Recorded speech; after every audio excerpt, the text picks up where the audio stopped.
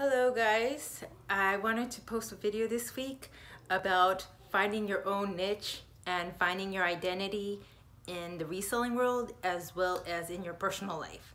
So when people go shopping and you're watching other people's Instagrams and other YouTubes and you see, oh, that person made that much money, that person did that, I want to do that and I want to do that.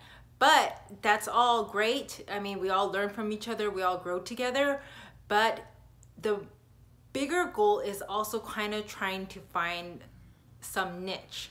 And the reason why you want to find your niche is because customers will specifically go to your store because you sell a certain thing that they feel like you have.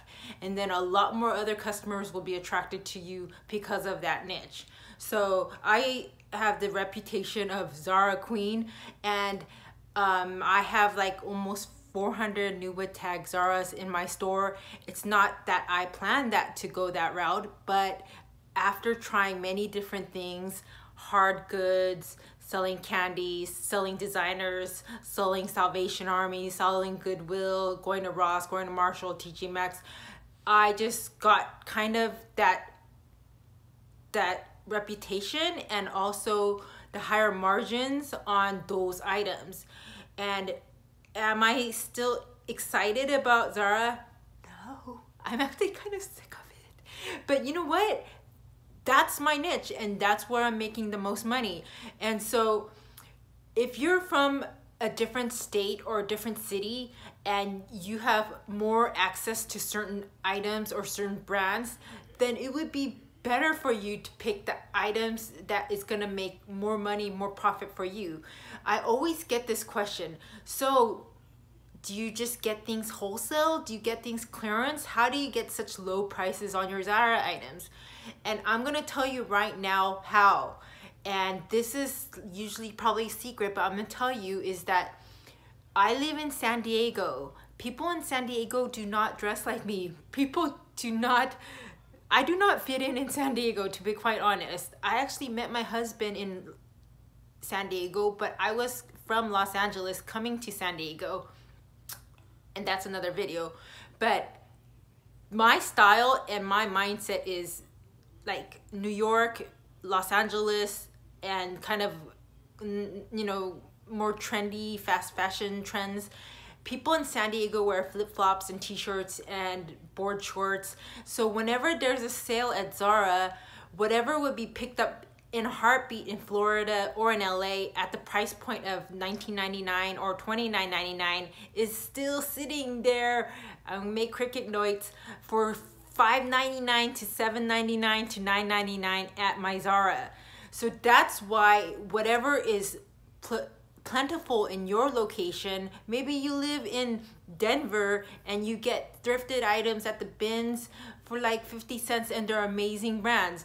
Maybe you live in Ohio and you get potato chips for really cheap and they're really hot selling potato chips on Amazon. Whatever you can have access to easily and you could have a higher margin because you could get a lower price point, that is what you want to go for. Also, if you are struggling to make that niche or find your thing, that's okay. You can still watch people's stories and Instagram and just try. Like I try to sell hard goods because I saw, that girl that has a really big reputation for selling hard goods. I wanted to be like her because I saw her margin. I was like, I want to be like that. And guess what? I didn't do that well. I did well with certain items, but some other items, it was just not moving for me.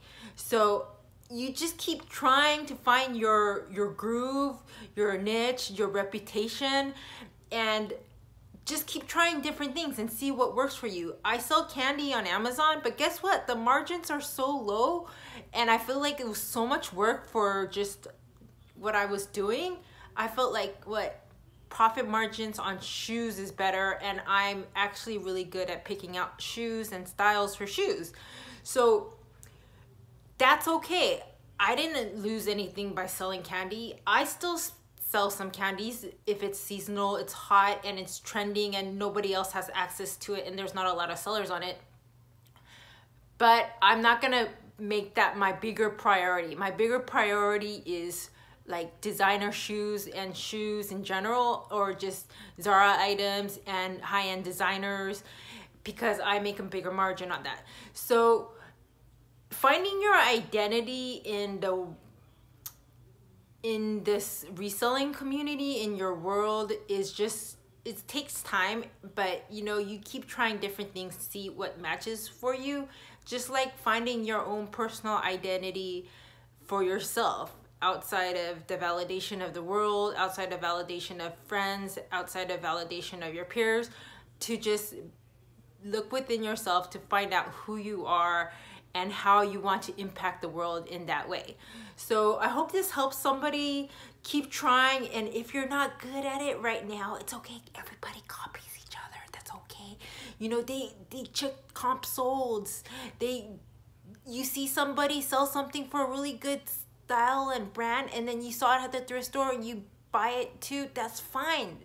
In the beginning, that's okay. But eventually, you're gonna find your niche, your groove, and what works better for you. Okay, so I hope this helped. Please like and comment below what your biggest niche is that you would really like to do amazing in. Okay, bye.